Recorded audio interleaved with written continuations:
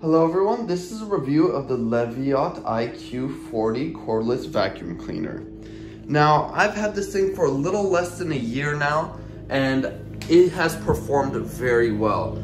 As you can see, there's some marks on it from just, using it and kind of like hitting up against surfaces. But all around, obviously, still works perfectly fine. And I just want to talk about it, show you what it has, the features, everything, and my experience with it. So as you could see, it comes with a couple other attachments. You can add to either this end or that end if you want to make it shorter or longer.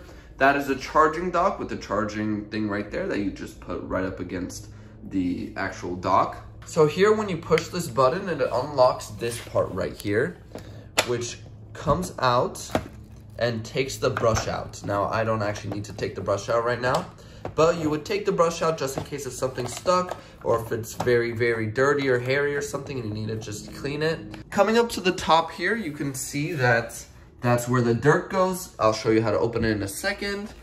So if you want to go ahead and start it up, there is a little knob right here. You would go ahead and press it.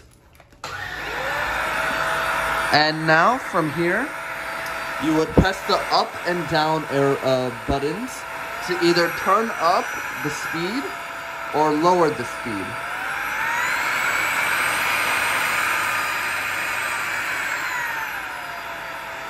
You can put it on auto as well, so it auto does it itself. And then you could change it anyway if you don't want auto. Here, let me turn it off just so you can hear me. To open the dustpan, there is a thing right here that you would slatch open. It would open and you could go dump everything out. Or as you could see, you could twist this actual dustpan thing just like that, and then you could remove it. The battery also could come out as well, just like that, if you just need the battery. And then you can plop it right back in and it's good to go.